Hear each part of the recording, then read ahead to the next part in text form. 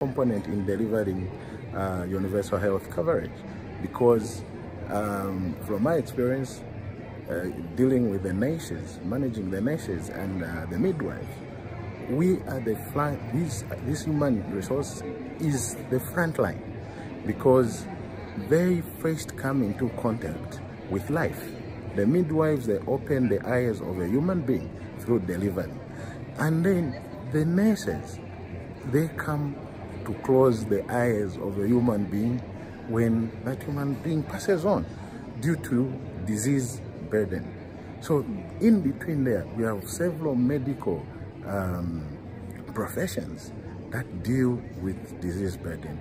So you can see that the whole life is dependent on a human resource for health. So we can't deliver universal health coverage with an unskilled human resource for health. Hence, we need to upskill, we need to intensify, and then we need to provide an environment for them to be able to deliver universal health. Thank you.